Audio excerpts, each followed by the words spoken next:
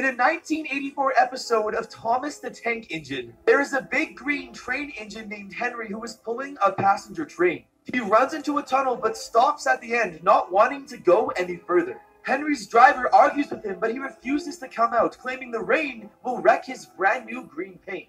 So the workers decided to get revenge on him and built a brick wall in front of him so he could never get out. They then abandoned him, but his dead body is still there to this day. His dead body is still there to this day. His dead body is still there to this day. His dead body is still there to this day. Still there